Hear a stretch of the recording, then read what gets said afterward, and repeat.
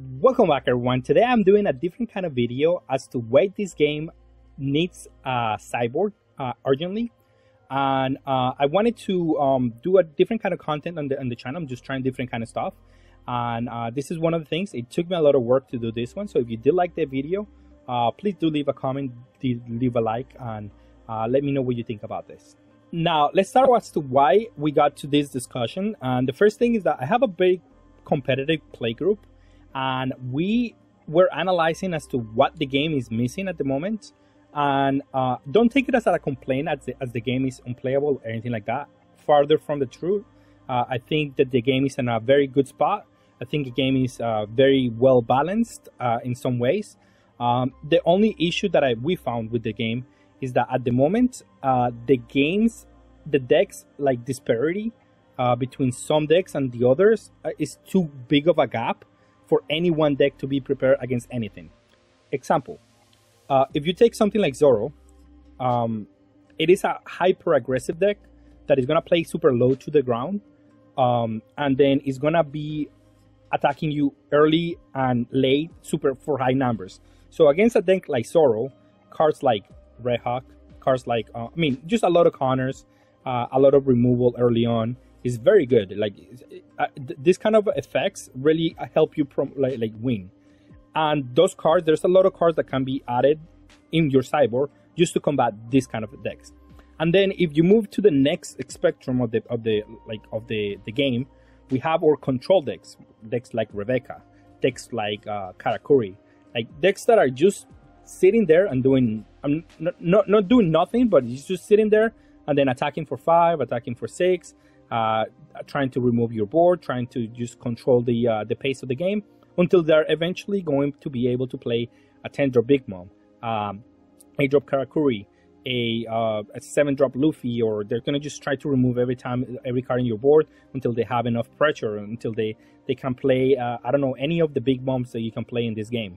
So there is, and if you look at these two kind of decks, the gap between one and the other is tremendous. Like the way you beat this deck is by having a lot of removal and being really defensive, and the way you beat this deck is by being aggressive, by having yourself a little bit of pressure early on and being able to attack for 5, 5, 5, or being able to just develop a lot of threats early on. And it is really impossible to build your deck to beat both decks. Now, you can argue that, yeah, that's intentional. Like some decks are supposed to have a better matchup versus something else, and so forth, so back and forth. Like if you play La and you play against a heavy removal deck, you're gonna have a difficult matchup. But if you play against Karakuri, you're gonna have a bad matchup, for example. And yeah, to an extent, but then it doesn't make the game too competitive, because then if you want to like play in a competitive event, you're gonna eventually in a tournament gonna be facing a lot of like different decks. You're not gonna face just the one deck always. Even if red is the best deck, we've gone to tournaments, and I've gone to tournaments where I just don't even see red for like at least until you are in the top tables and you see a bunch of other kind of decks in the early game, and then you might fall prey to those kind of decks. So it feels really bad when you cannot like at least add in some cards to prevent this, right? Now let's talk about how we implement a sideboard for this game. I think the best option, and it's been widely talked about, is to do the game best of 1, because we don't want to do best of 3 in this game, because there are some decks that do take a lot of time to play versus each other.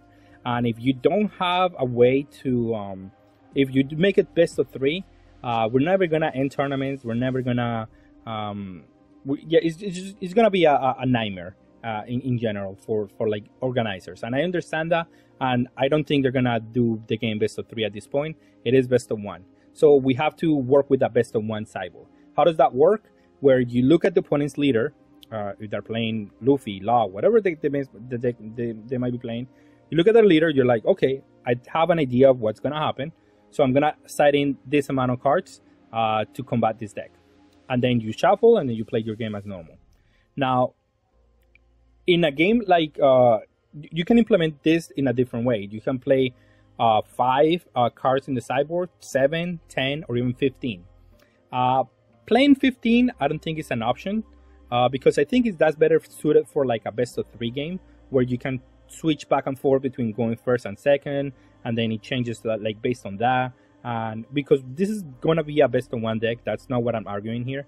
I don't think 15 cards is worth to like have that many cards, because then you're changing your deck too much, and then it doesn't keep the essence of the deck. I think what we want to do is somewhere in between the 5 and 10 cards. I think the best option would be like 7, because it would allow us to play like tech cards against certain matchups, but don't overdo it. Like, don't completely change the matchup, and then all of a sudden you have a good matchup against, like, if you're playing law against law, and then all of a sudden you're just playing removal, and then all of a sudden you have a good matchup against the deck.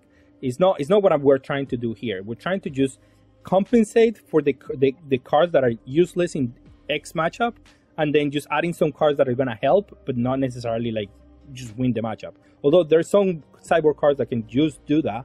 I think just as a 7 to 10 cards sideboard is probably where we want to be.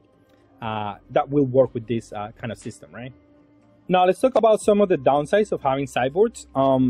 I don't think there's much of a downside for anyone, besides the fact that also the most powerful decks are going to be able to access to a sideboard, right?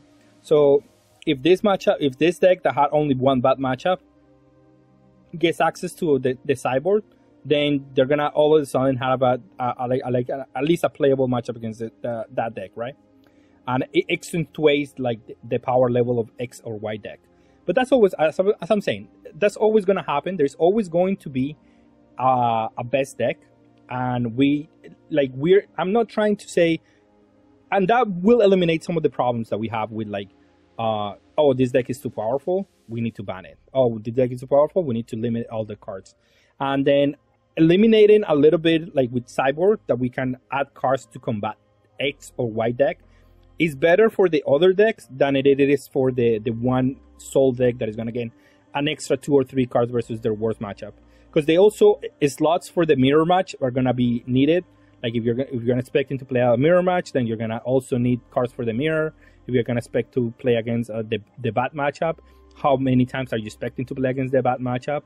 And then how many cards do you really want to spend on the sideboard for a bad matchup? So all of these cards, all of these things matter. And at least having a little bit of options is really good, right? And I don't think it's a downside to have the best deck having also options for a sideboard, because it makes the games more competitive. It's just like, oh, I have this card as an answer for this. At least I have a chance in this matchup, because it feels really bad when you're playing against any deck and then you're like, no, I just ought to lose this game. I don't have anything that can answer this, and I just lose that one. Although there's always the opportunity to outplay your opponent. If your deck doesn't allow you to outplay your opponent, there is no outplaying the opponent. It certainly is just a matter of like the card quality or what your leader or deck is able to do has to match whatever the opponent's deck is able to do, right? So definitely the sideboard will help the decks that struggle against the best decks the most. So I don't really see too many downsides to having a sideboard, besides time maybe for the TOs, but I think 5 minutes, extra 5 minutes on each match is not gonna make a tournament go forever, and it's gonna make it more smoothly for everyone. It's gonna be a more enjoyable experience for everyone, and it's not just like, oh, I play against Karakuri, I don't have any chance because my deck doesn't deal with this deck because I'm too slow and I can't do anything about it. So it really does help in the long run, I think. Now, what if you didn't want to have a sideboard? Whatever your reason might be. Then I would argue that we at least should add some level of interaction, and hopefully this is something that is in the works. It really works well with the leader, but I think with the game. But I think Bandai should consider making some instant speed interaction.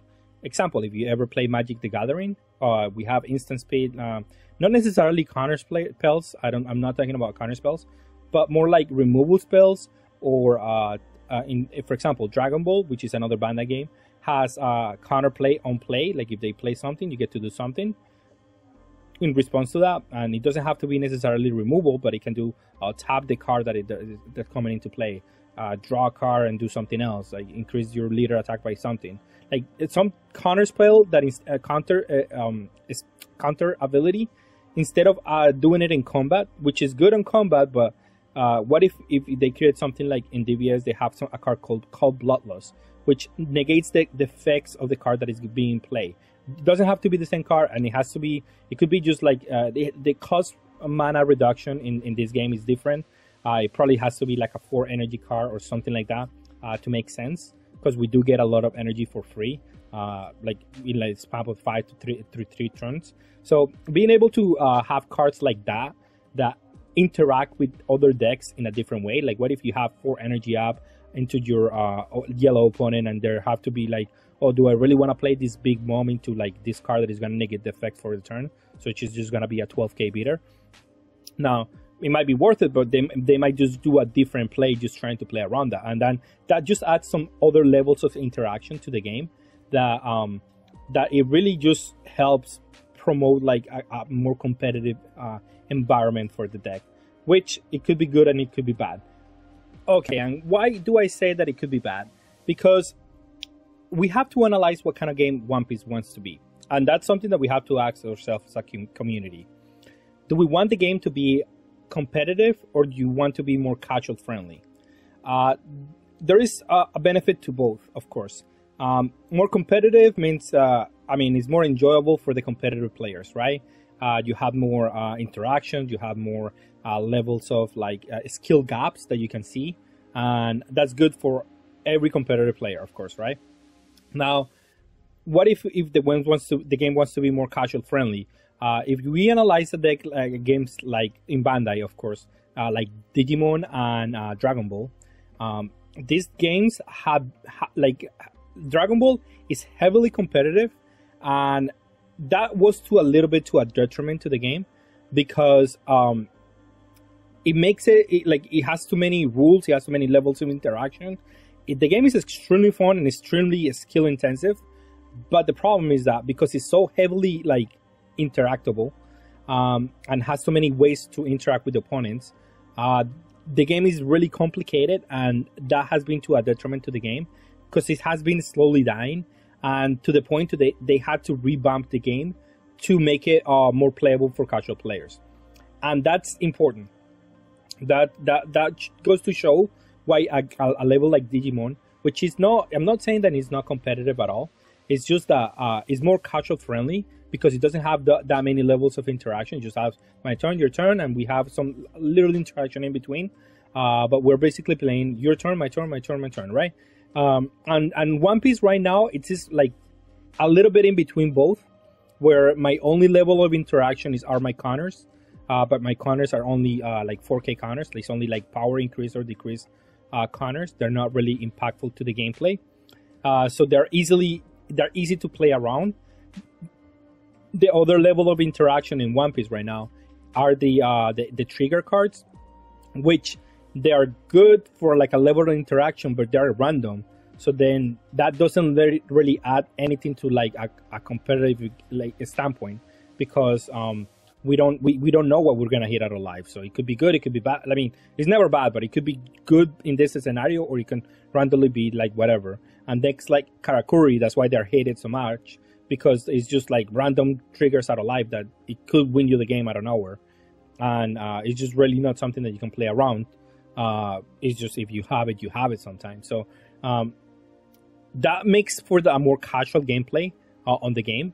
And yeah, if you want to be more casual friendly, and you want to increase like your level, like the amount of people that want to play the game, because it's easy enough to learn, then yeah, I mean, I guess we will keep the game as it is. I would argue that if we want to increase the level of competitiveness, we add either one or both of the things that I wanted to talk about today, to make the game more enjoyable for the competitive players. But that's something that I leave up to you all. Let me know what you think about this topic that I'm trying to bring here. If you did like the video, as I said, just let me know. Write in the comments, and let's bring it to a healthy discussion, not just like randomly say you're wrong, and that's it. That would be bad for everyone. But with that being said, thank you all for watching and have a good day.